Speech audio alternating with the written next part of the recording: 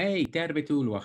Welcome to this episode of International Business from Finland podcast with me, Mark Wiltshire, where I take you behind the scenes of my solo enterprise or toiminimi in Finnish, working with directors and business owners of Finnish companies, sharing your workload so that you can focus on growing your business. This week, I have something a little different for you. You don't have to listen to just me talking for once. I have a guest, and I'm really pleased to welcome Stephen Smith, who's the Managing Director of the Lead Generation Company in the UK. Hi, Stephen. Yeah, hi, Mark. So as a brief introduction to what we'll be talking about, I just want to make a quick reference to your LinkedIn profile, Stephen, which says lead generation, appointment setting, telemarketing, qualified sales leads. And I think these are things that bring some people out in a cold sweat, but they're so important to any company that's doing international business. So let's start the show, and afterwards we'll have a quick chat. Okay, so Stephen, thank you again for joining me. And where are you based, first of all? So give people a little bit of background into the Lead Generation Company. Yeah, thanks, Mark. Well, we are based in our head office is Glasgow in Scotland, and we have a office in London and Manchester. They are both sort of sales offices so we can prospect and meet clients across the country. But the head office is sunny Glasgow. And have you worked with Nordic customers before? Because obviously I'm based in Finland, and I'm guessing most of my listeners are somewhere within Finland or connected to Finnish companies. Yeah, we've done a lot of business over the years. We've been trading 7 years. We've done quite a lot of business in the Nordics, Finland and Sweden included. So yeah, we've had good experiences. We've really enjoyed working with Nordic-based businesses. They've got a great way of doing business, and we've very much enjoyed helping those companies get more of a foothold in the UK marketplace and ultimately more business and more sales. When people see your LinkedIn profile, but some of the work that you say you do, how do you kind of explain it? How do you explain this phrase, lead generation? Yeah, it's a great question because lead generation means a lot to different people. Ultimately, we do two things. One is outbound lead generation, and the other is inbound lead generation. So outbound, we do traditional telemarketing. So good old pick up the phone, get through to prospects, pitch, qualify, and then close to a meeting or a video conference or a webinar registration, whatever the client is looking for. Email campaigns as well, so sending out emails to introduce the business to prospects, and then LinkedIn outreach as well. We do a lot because LinkedIn these days is a great source of really good data. And then on the inbound, we do digital marketing as well. So your pay-per-click, SEO, social content, and website optimization as well. Is any one of these types of contacting people more effective than others? Well, I think, even nowadays, a lot of people talking about everything is going digital. From my side and from our business, we're still a big advocate of traditional telemarketing. It's still a great way of getting through to people. It's a very quick way, in fact, in most instances, immediate to get a feel for the market. A lot of people are terrified about phoning people, but for us, that's our job, that's our skill set. We enjoy it. It is a challenge, of course, but if it's done in the right way, it definitely gets fantastic results. How do people in the UK react to getting a phone call? Because I know, it's similar over here in Finland that you're often getting people phoning you, maybe trying to sell magazine subscriptions or things like that. And I don't know, there's a feeling that, is the market saturated? How does it feel in the UK for that type of work? Yeah, I think we found it different in the UK to the Nordics. I mean, our experience, because we do contact and prospect in the Nordics, is it's a bit easier to get through to decision makers in the Nordics. A lot of times, CEOs particularly are happy to take a call. In the UK, there is more bureaucracy. It can be more difficult. You do have gatekeepers. You do have the dreaded automated dialer when you phone. Press 1 or say what option you want. But again, if done in the right way, it does work. People are still willing to take calls. Not 100% of calls connect, of course. Not everybody wants to speak, of course, but you still get through to a good percentage of people. And as I said, if done in the right way, it's a great way to get business. Yeah, I have to say, we first connected a couple of years ago because I was trying to do some of this prospecting work for a client I was working with at the time, and I was finding it really frustrating, and they were finding the level of results frustrating. And so I reached out to you and one or two other companies to talk it through and find out like what sort of services you would offer, and also sort of reading between the lines as to find out what I was doing wrong. And a lot of the things that you just said were what I experienced in the UK. The gatekeepers, the receptionists that won't put you through. I'm sorry, we have a no names policy here. I can't tell you who is the person you should be contacting. And it was, yeah, quite frustrating for me at the time. So it's interesting that I mean, of course, you've got the techniques now to make this a kind of a multi point of entry to try and reach out to different people. Yeah, absolutely. And I think, there's definitely tactics to get around gatekeepers.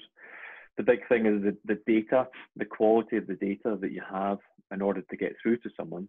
So if you don't have a person to ask for, then it's very difficult to get put through to someone if there is a no names policy. But we provide the data, and by data I mean the list of people that we have to contact. We pre-agree that with the client in terms of a typical persona, job title, size of business, region, sector of business as well that they are looking to target. So if you know the person that you're looking to speak with in advance of calling, then that does make it a lot easier to get through, because you're then not having to try and engage too much with the gatekeeper. And if there's a no names policy, then yeah, it's always difficult to get past that. But yeah, you're right. We've got lots of different techniques that we use to get through to the people that we're trying to speak with. And you also work with your clients to put that list of potential contacts together. Yeah, no, absolutely. That's normally the big thing for us. Stage one is, who is that target market? Who is the persona of the person you're looking to speak with? Is it someone in finance? Is it HR? Is it IT? Is it marketing? What level of person, etc. What size of business? So that is always the key part that we start with any campaign, and we like to be very focused on that, because that is really the key factor for success, is a good list, a good target persona. What have you found to be the effect on this coronavirus at the moment on sales prospecting? Has it been a positive, negative, not so much change? Yeah, I think it's a great question, to be honest, Mark. As we've seen a daily change in activity. I mean, one good thing about the telemarketing side is it's a good barometer of the market, because you get a feel for who's contactable, who's not. And we've seen a real cycle, very much panic at the start, people being very confused, and then that shift moving to their homes, like I am just now. I'm in the attic, and then the IT people being really worked hard to make sure that people are connected at home, that they can take calls, they can make calls. That's all settled down, and then we've seen a real shift in the last couple of weeks, particularly from things opening up again, things moving, people being more positive. A lot of projects put on hold are now back on. Companies are beginning to buy again. So that it's definitely improved. It's been difficult. There's no doubt about it. It is getting easier, and I think moving forward, there will always be a higher percentage of people working from home now. I think that's just fact, and I think people are more willing to take calls because they want to stay connected. If they're at home all day, they want to know what's happening in the outside world, so they're keen to know. They're curious. So that's definitely helped.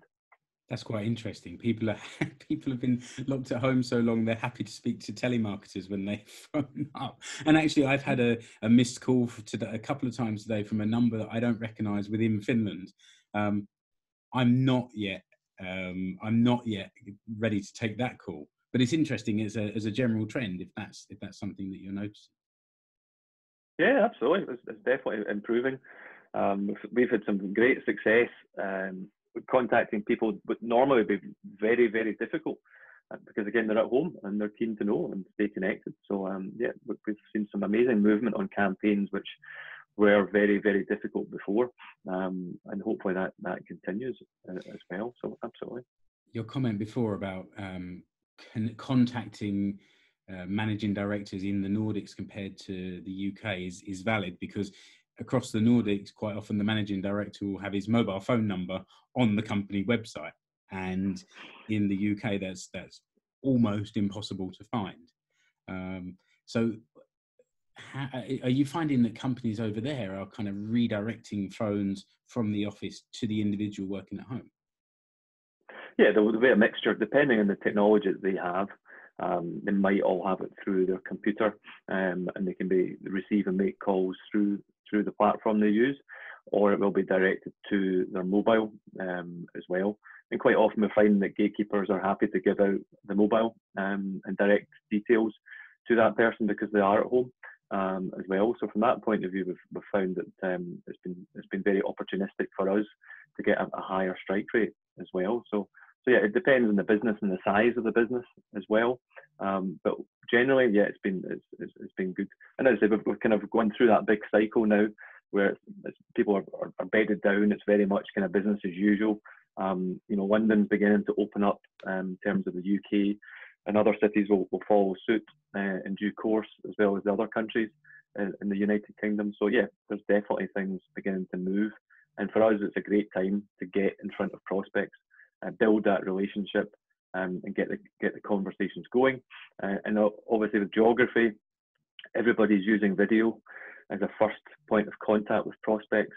So you don't have to jump in a plane and spend several hours going to see somebody in the first instance. You can have that first interaction using video, and that's definitely the way it will happen moving forward. More stage one prospect meetings on video first, and that just makes it easier for everybody.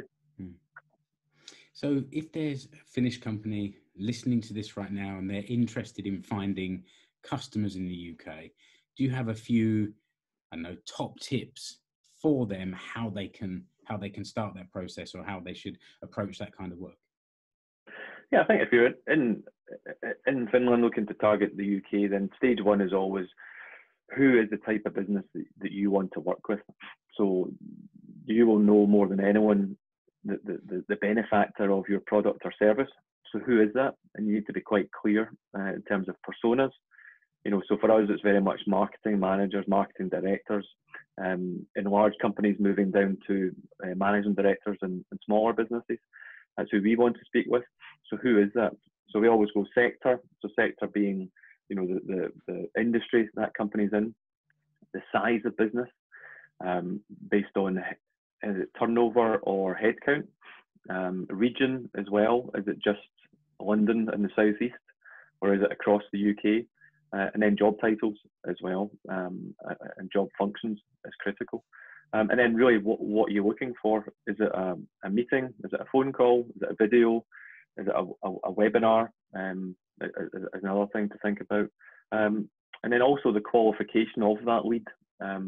For us, some people just say, I want to speak to an HR director, top 1,000 business in the UK. That's fine. I just want to have a conversation with them.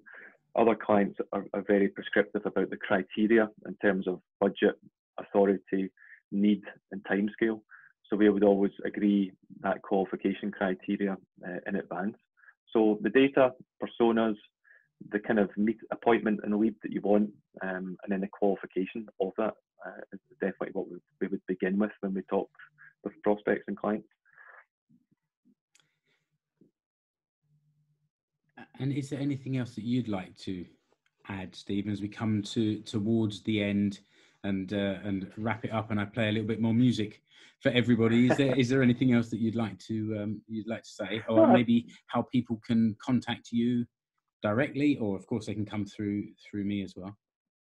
Yeah, find me on LinkedIn. I spend a lot of time on LinkedIn, as more and more people are at the moment, particularly. So it's a great way to connect with people. But no, I think it's a good time. We've definitely come through this, and everyone has been a lot more positive. The market is much more positive, and for us, it's a perfect time to get in front of prospects and start getting new business for clients. So yeah, just stay safe and best of luck. Brilliant. I think that's been really useful for the listeners.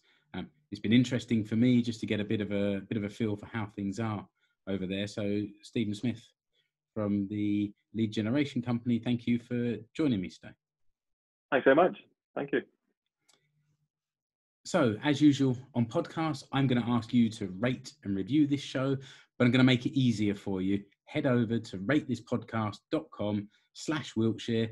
You can leave a review and a rating for this podcast. Also, if you found it useful, interesting, entertaining, thought-provoking, whatever adjective you prefer, then feel free to buy me a coffee at buymeacoffee.com/Wiltshire. I'm trying to keep these URLs as simple as possible.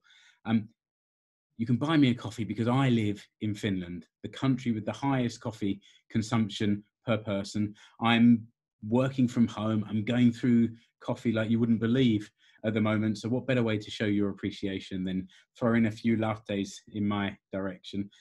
If you want to contact me, feel free to reach out at mark.wiltshire.tmi@gmail.com. Your email comes directly to me. Or like Stephen said, you can find me on LinkedIn as well. Thanks as always to Mark from Dodo Bones for the theme music. You'll find a link to that in the show notes. So one final time, thank you and goodbye to Stephen from the Lead Generation Company in the UK. And that's it for now from me. Until the next episode, goodbye.